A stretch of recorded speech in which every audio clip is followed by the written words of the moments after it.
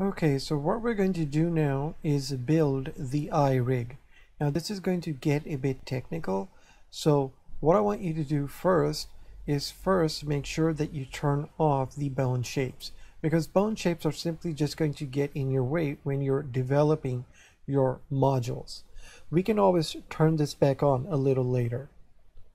Okay, so the next thing that I want you to do is make sure that this layer is on. This is where the neck.touch and the head.touch bones are on, and the non-deform layer is on. Now press the shift key down and turn on the deform bone layer. Okay, now go ahead and click on this eye and just zoom in. Now here is better to press the 7 key to work with the eye bones from the top view. Okay, so now what we're going to do is first switch to edit mode and click on this bone and make sure that the x-axis mirror feature is on. Now do shift D to duplicate and then right click to cancel. Press the control key down, click on this red arrow and move it to the right. Okay, that's the first step. Now the next step here is that we want to make sure that the deform is off on this bone, and click on this bone, the deform is off on this bone. Let's go ahead and click this, and we're going to call this m.i.flex.c.l.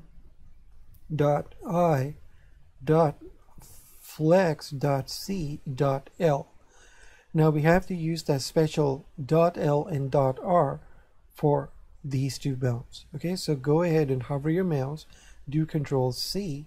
Now click on this one, click inside, do Control V, and just make this .r and enter. Now go ahead and click on the tail of this bone and just press the R key to make sure that this bone rotates, right? So just press the R key and right click to cancel.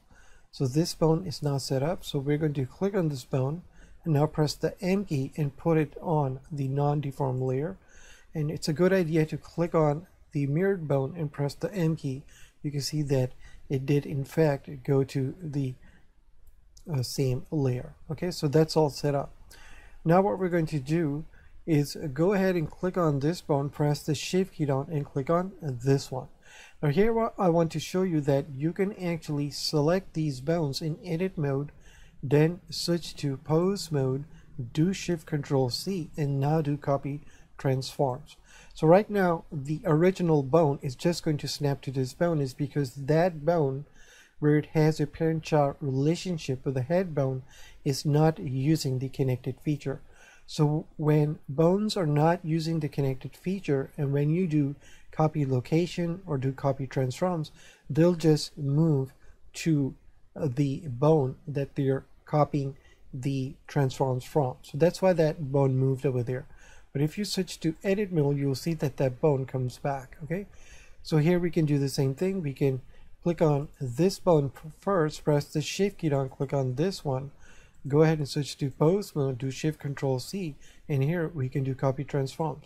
We also could have done this in pose mode. I just want you to see that you can do this in edit mode. Now go ahead and switch to edit mode, click on this bone, press the control key down and move it back here. Okay, now we can go ahead and switch to pose mode, and over here make sure that only the non-deformed layer is on. Now go ahead and press the 3 key.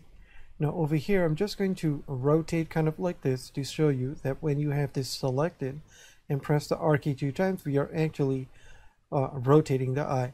Now the eye might be difficult to see, that is it even rotating, so a good thing to do is simply just go to the figure and press the tab key to go into edit mode, go and zoom in, and press the Alt key down and just select an edge like this, do shift D to duplicate, right click to cancel, and here we're just going to click on this green arrow and just bring it out.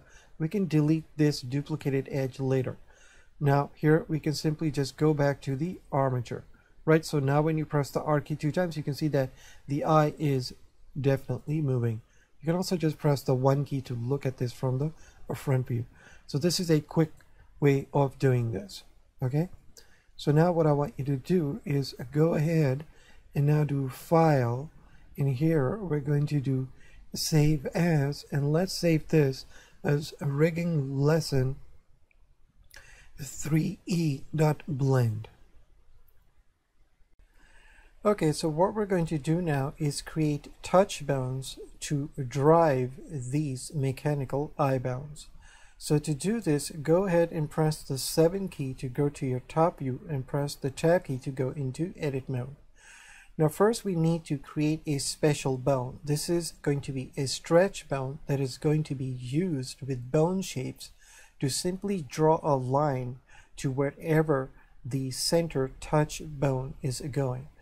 So what I want you to do is make sure that you turn off the x-axis mirror, do Shift D to duplicate this and just park it over here. This is the only purpose this bone is going to play. It's just going to be a stretch bone. It's just a visual thing. So we're going to place this bone directly in the center. So to do this, go ahead and click on the head of this bone, press the Shift key down, click on the head of this bone. Notice where the 3D manipulator is ending up. Do Shift S and do cursor to select it. Now click on the body of this bone, do Shift S and do selection to cursor. Now go ahead and click on this bone, go to the bone tab and just make sure that the deform is off. Now when you duplicate a bone where the deform is off, the duplicated bone also is going to have the deform up. Now it's a good idea to always check this because it's very easy to miss this. Now here we're going to click inside and type in m.i.line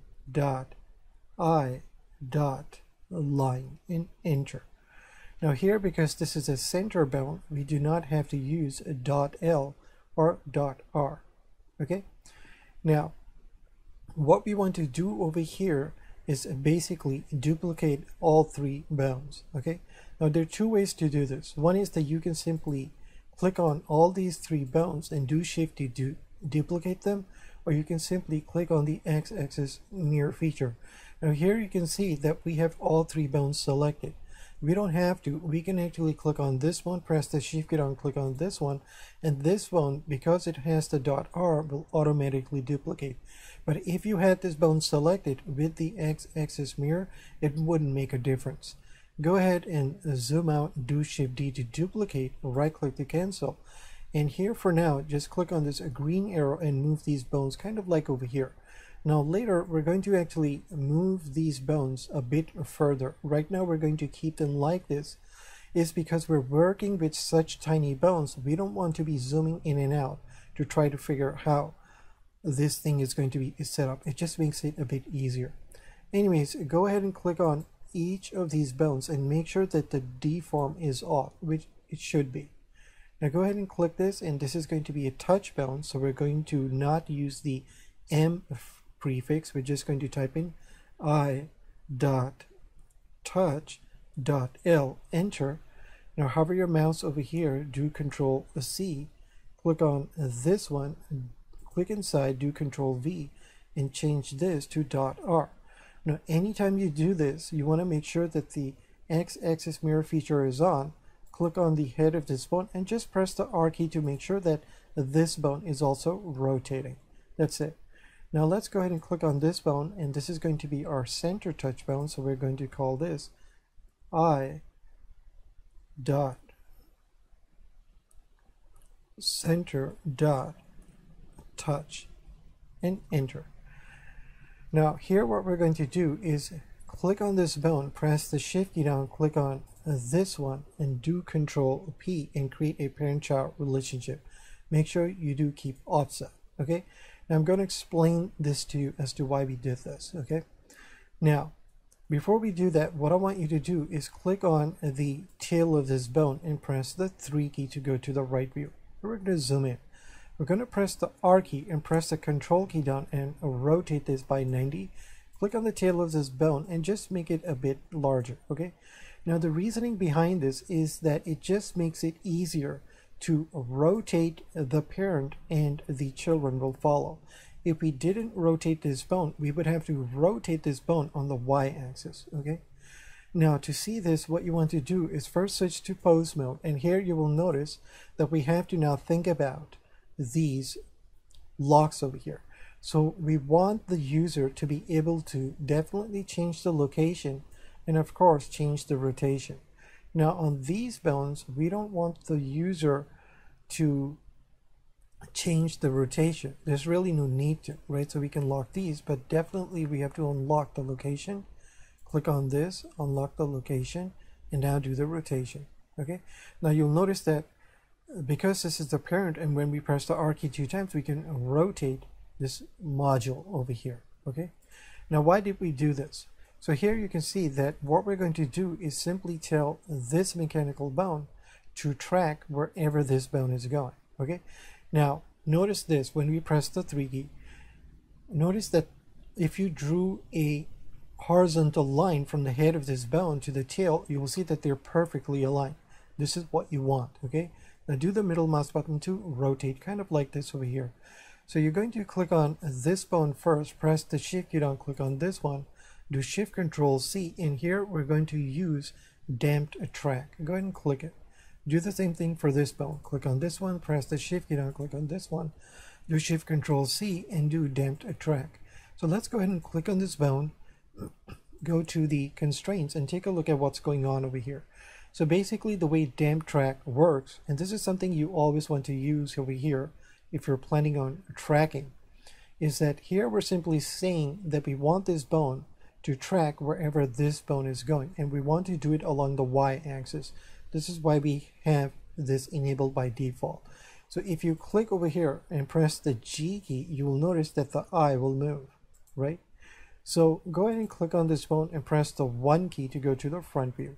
Now you'll see that when we move the center, press the G key, both eyes are simply just going to rotate. Okay, now let's say we park this over here. We can now click on these individual touch bones and move the eyes individually. That's the idea here. So here you can just press the A key, do Alt R and G to reset the rotation and location. Now here what we're going to do is actually set this bone up, but we're going to use it later. Go ahead and click on this, press the shift key down and click on this one, do shift control C, and here what you're going to do is choose a stretch 2. Okay, click on this bone.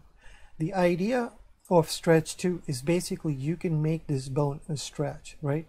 And here you can see that the values being shown over here simply are showing that how far the head of this bone is away from the head of the bone is going to stretch to. That's all that means. Okay, so we're going to understand how to use this with bone shapes a bit later, but here you will notice that when we click on this and press the G key, that bone is going to start to stretch. We're simply going to draw a line using bone shapes to this bone. It's just a visual thing. That's all this is. So right click to cancel that. Now go ahead and just position this like this, and here you're going to go under File, and we're going to do Save As, and let's just save this as a rigging lesson 3f.blend. Okay, so what we're going to do now is make this iRig a bit more advanced. First, what we want to do is implement a feature that can be turned off or on to give us natural and unnatural eye movement. So if you click on this bone and press the G key, you can see that we can rotate this eye separately. But if we click on this bone, when we press the G key, both eyes are going to rotate at the same time. So this is a natural eye movement, and this is unnatural eye movement. Okay, so what we're going to do is basically click on this bone, go to the bone tab, and here under the custom properties, click on add, click on edit, and here we're going to say align eyes. Click on OK. Now of course go ahead and scroll down into this panel, right click and do copy data path. Now here we're going to click on this bone, go to the constraints and implement the driver on this damped track. So right click, do add a driver and do manually create a later.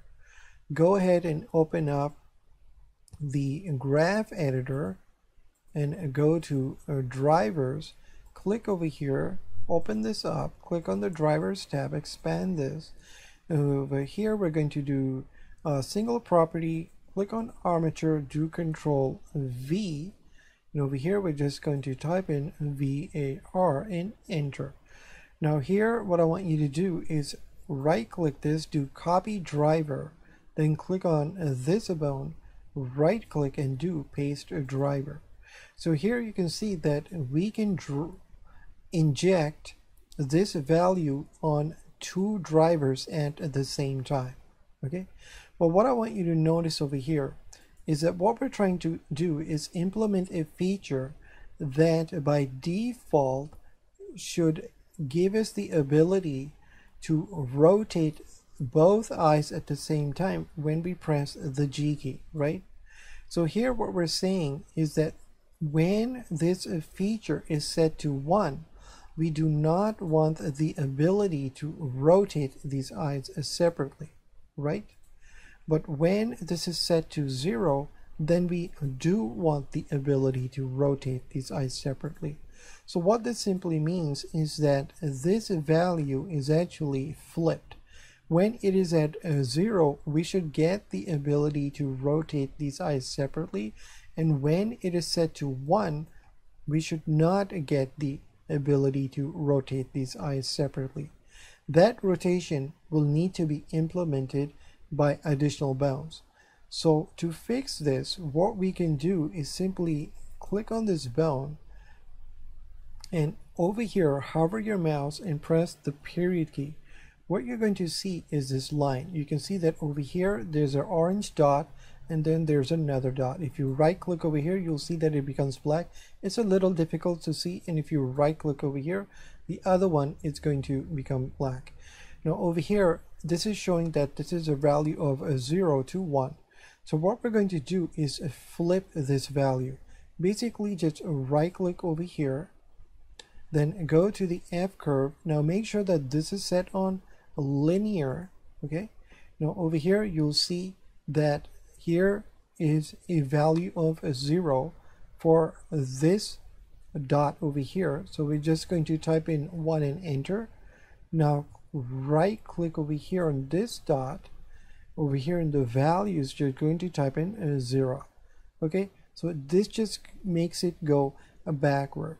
So when it is at a value of 1, this driver is not going to work. But when it is at a value of 0, then this driver will work. So go ahead and right click to copy driver, click on this bone, right click and just do paste driver. That's it. So now when you press the G key, you can see that both eyes are not going to move. This is because here we set the value to 1. But if we turn this off, meaning that we don't want to align the eyes, now we can click on this and rotate these eyes individually. Of course, you can click this and press the G key and both of them will work. So we're going to understand how this works in the next lesson when we implement additional bones to make sure that when this is set to 1, both eyes are going to rotate at the same time. So go ahead and close this up, go under File, do Save As, and you're just going to save this as rigging lesson 03g.blend. So I'll see you in the next lesson. Thank you.